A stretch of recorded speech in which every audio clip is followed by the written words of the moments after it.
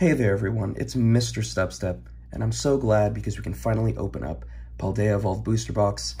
I apologize for my voice. I'm a little bit under the weather, so it's not going to sound as crisp as it usually does. You know, I got that real low voice. Baby, lock them door and turn. Okay, yeah. Sorry. I won't mess around too much. If the voice is just that bad, please let me know in the future. And if I'm ever recovering from an illness, I'll just wait till my voice is completely back to normal. But I still wanted to get a video out to y'all, so hopefully we can get into this booster box. Before I get into these, I do have some pickups to show off. So there's chapters down below if you just want to skip right to the opening. I'm only going to be opening up one of these. I'm going to be doing half in this video and then half in another video.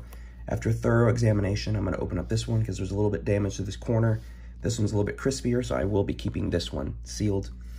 Should have prices down below on what I paid. And let's get right into the singles pickups. These are all from TCG Player. If they're less than $1, I'm just going to show them off. And if they're more than $1, I'll show what I paid and then what I received. So getting closer and closer to that Crown Zenith Master Set. Very nice. Even got the Tapu Lele. Let's see, we have another stack right here of some Crown Zenith Reverse Holos. Getting closer to finishing this set. I have a feeling the Reverse Holos are going to be somewhat difficult to come by, which is kind of funny because of how many pulls are in the reverse slot of Crown Zenith. And yes, I think this is the first time I'm kind of admitting it. I am going to try to complete Pokemon Go as well. This is one of the Ditto Peelables, so I think I'm only missing one more Ditto Peelable. I think I have the Bidoof, and then here's the Spinarak, and then I think I'm missing one more. And yes, we do have some full arts from Pokemon Go, which are all really cheap, surprisingly. Even got that Slaking, Derpy, Kinda Lazy, and then a couple more full arts from Pokemon Go. And the Melmetal V. Sweet. So those are all the singles I picked up. I do have a few more pickups, but I'll just show that off in the second half, so it's not too bogged down in the beginning.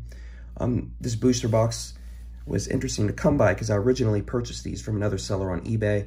They had really good ratings, and I don't know if they just oversold, and then when they got their shipment in, they got way less, because after this set came out, pretty much every single order was canceled, and then they got a bunch of poor reviews, and now that eBay store is pretty much non-existent. And it still exists. They have nothing for sale and only bad reviews, so I imagine they just made a new store altogether. I don't know if they were scamming or if they just overprojected on how much they were actually going to sell. I don't know what the full story was. eBay was prompt in giving me my refund back, and I think originally I paid like $120 per booster box, so with getting these, I think like $105 or $106 per. I ended up saving a lot of money, which is pretty nice. So, and I think that's pretty much the cheapest that I've seen these for, like in between $100 and $105. So, yeah, let's get right into this. Command a rousing performance. Always going to start with that left side. That's just how I've always done it. But yeah, no, I really hope I can pull the Tyranitar art rare. That's probably my, or illustration art rare. Probably would be my #1 pull from this set, but overall, we'll be pretty much pleased with everything. I will be keeping, I think, 4 codes in this part to myself, and I have a lot of talking points to go over today. Unfortunately, my voice is jacked up, but I will, if there's any unique artworks that I haven't seen yet already, I will be sure to talk about them. Superior and Retrieval, really good in those Baxcalibur decks. Calamitous Snowy Mountain. Wow.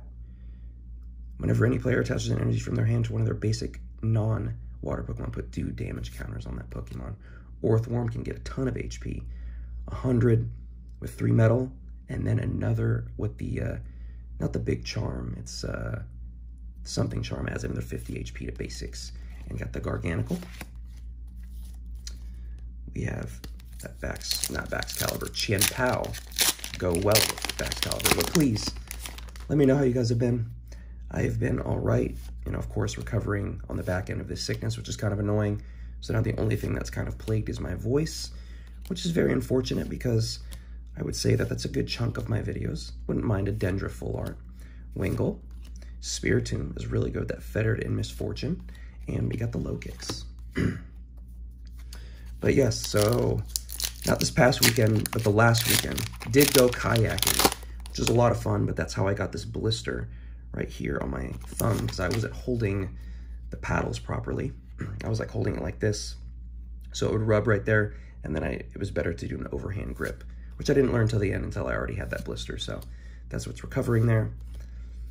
So there's that. It was pretty fun overall. It ended up being like 7 miles, which ended up being way longer than we were expecting. Yeah, we were out there for a minute. Choice Belt, good Choice Belt reprint. Can't wait to get something that's specific to EX Pokemon. Hey, there's an art rare, an Orthworm.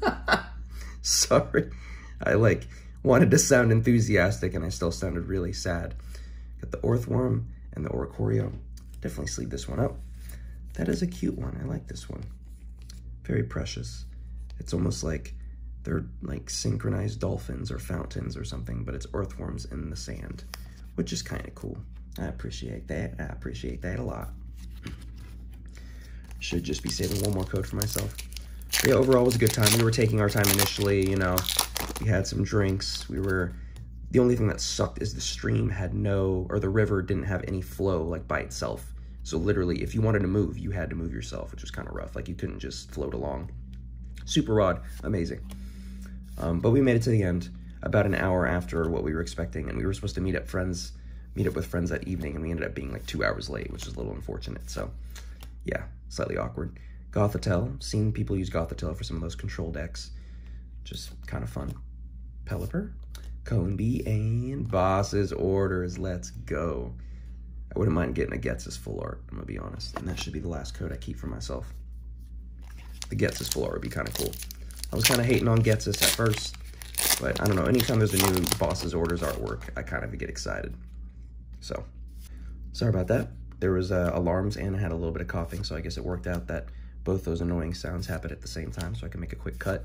Hopefully there's no good pulls in this, or else people will think it's rigged, which is okay. Great Ball. Ooh, Reversal Energy.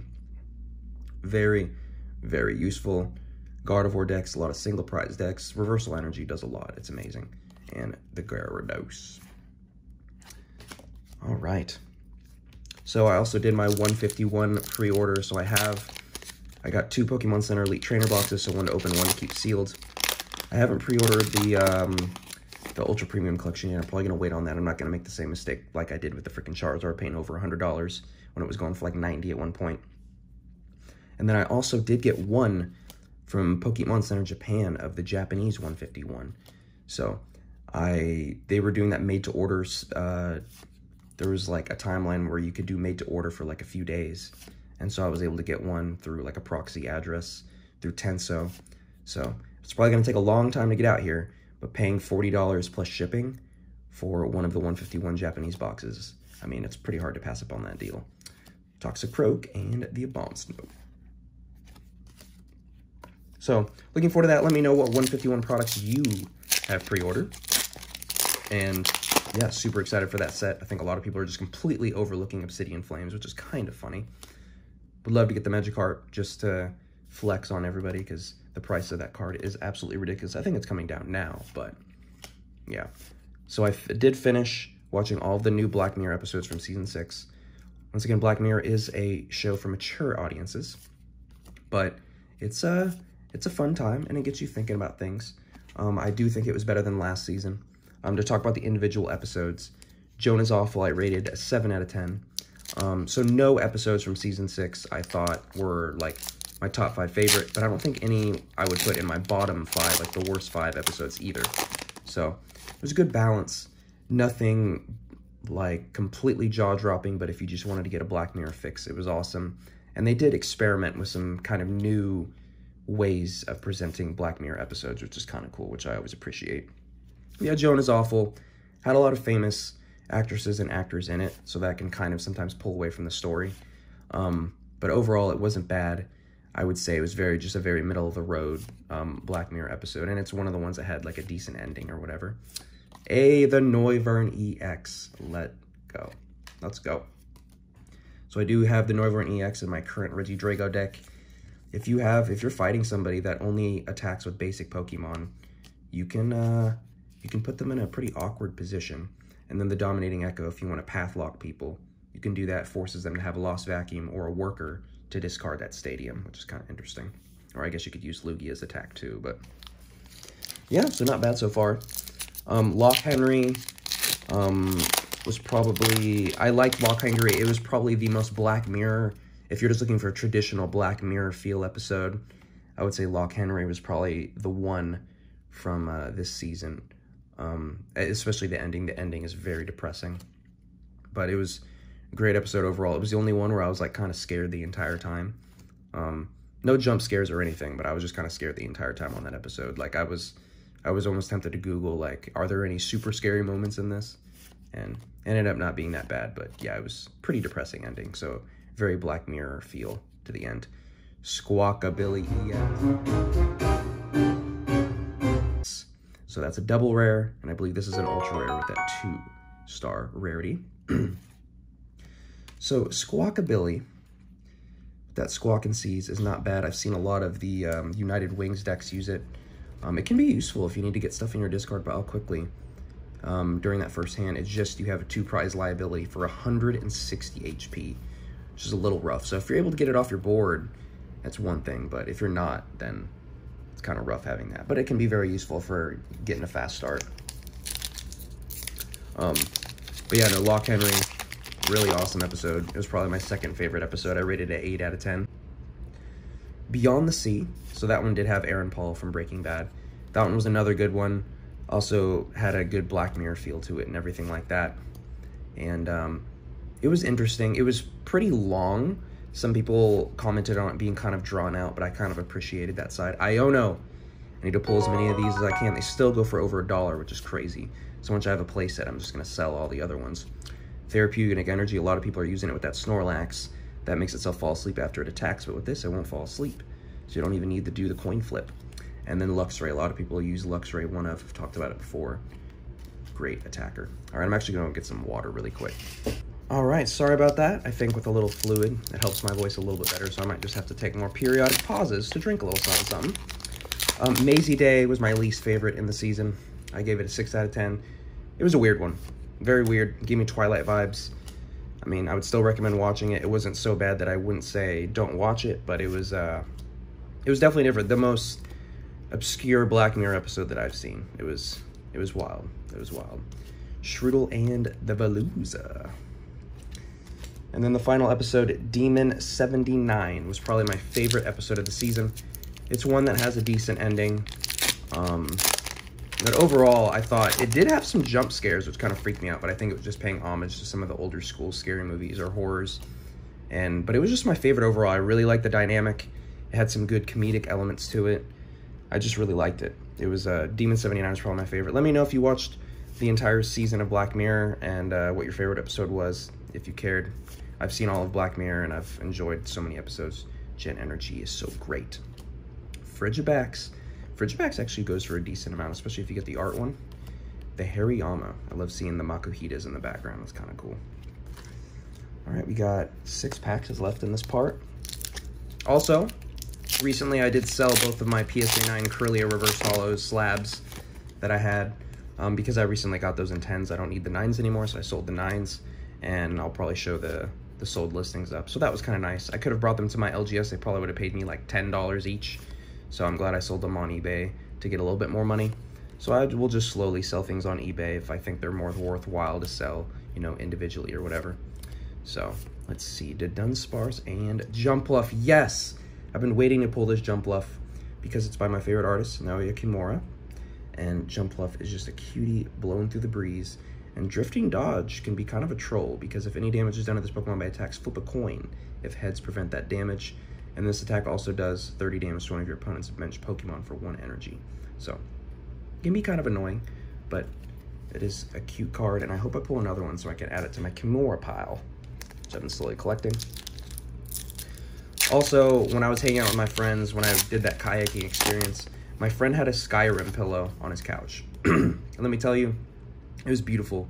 I just imagine you wake up and you see that pillow and you just feel like you're in another world, and it's amazing. It made me laugh so hard when I saw that pillow. I had to take a photo because it was beautiful. Demon Slayers. Oh, wait, hold on. Quaxwell. Whoosh. That Water Whip. Skip Bloom. Drifting Dodge, also with that ability. Jigglypuff and oh gosh, dang it. I think this is the second one of these that I've pulled. So Slowking EX, a lot of people don't really like it. Doesn't have the big numbers of HP. Profound Knowledge can be kind of annoying because of the confusion. And Wise Headbutt is good because then you can put 2 cards and put them into your hand. But it only does 130, so It's a little rough. It's a beautiful card, but yeah, just doesn't quite make it to where, you know, everyone wants to use it. But I've seen some good uses from it, I guess. All right, so not doing too bad. But yes, Demon Slayer's most recent season has finished up. So this may sound crazy. I really liked it. I've loved every single Demon Slayer season up to this point. But this has been my least favorite Demon Slayer season so far. Once again, it was really good. Like, say this season was an 8, and then the last couple ones, or the last few were like all 9s. Still really good, would recommend it to anybody, but it was my least favorite so far.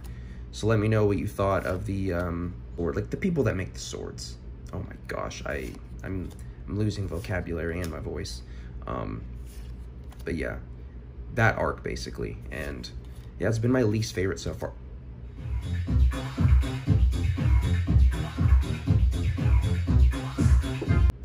Oh, okay, all right. So, when this first came out in Japan, people were going crazy. And then, of course, Iono came out, and then it was like, oh my gosh, Iono. But a lot of people really like this Dendra.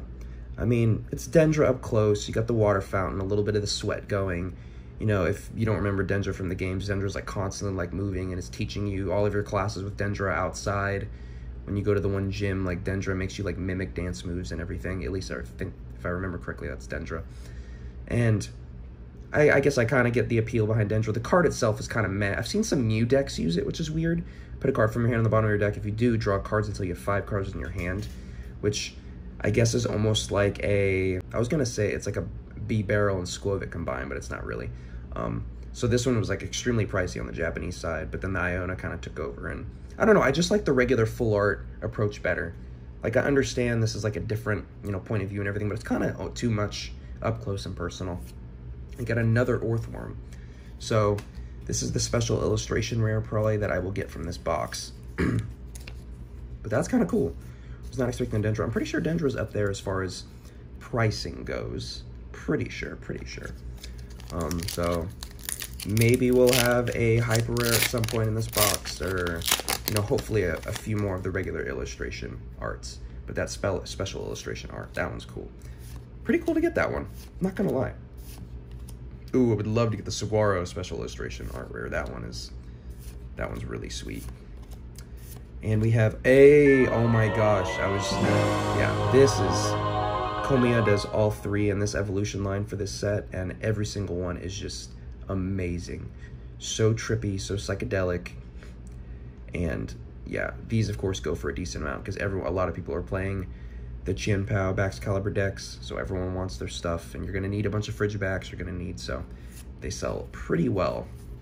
I am just very happy to add this one to my collection. Wow. Looks like the left side is going to have majority of the pulls. Wow, only 2 more packs. And then also One Piece, still caught up on One Piece. I think the fight with Big Mama is almost finished, so that's kind of exciting. Once again, I think this arc has just gone on for so long. I just can't wait for it to end, and then I can just let it build up for, like, I guess 2 years now, so I can finish it later. But yeah, overall, it's just, I guess I appreciate and I hate when you have a show that's been going on for almost 1,200 episodes. You know, I guess it makes sense to, like, budget out certain parts. The Lycanroc EX, holy crud. All the pulls coming out to play. So some people, you can be pretty terrifying with the Scary Fangs, because if you use this attack during your opponent's next turn, if this Pokemon is damaged by an attack, you put 10 damage counters on the attacking Pokemon. So that can be kind of annoying, leaving that residual damage behind, so then it's an easy knockout for whatever Pokemon can follow up. So, gotta be wary, or you gotta escape rope, or gust, or do something. So, interesting. But yeah, so, really want One Piece to finish up. And it's just crazy how much the animation changes from episode to episode. Like, when a good fight's happening, the animation's amazing. And then when it's not a good fight, they're, like, reusing assets that they've been using for, like, the last 100 episodes, which is kind of depressing. But, all right, last pack for this part. And, yeah, this has been an amazing part. Seviper, Mousehold, and another Garganacl. I'm pretty sure this was the first holo in the first pack, and we finished up with the same one, so... Wow, first part was absolutely amazing. I pretty much have pulled the bulk from this box already, so the next part's probably not going to be as lit. But who knows, maybe a hyper rare, maybe one more special or illustration art rare, and maybe another EX, yeah. But that Dendra though. Alright, yeah, let me know what you guys thought of this video. I'm so sorry about my voice. I'm debating whether or not to film the next part right now with my same voice. Maybe I will, maybe I won't. But yeah, thank you all so much for watching.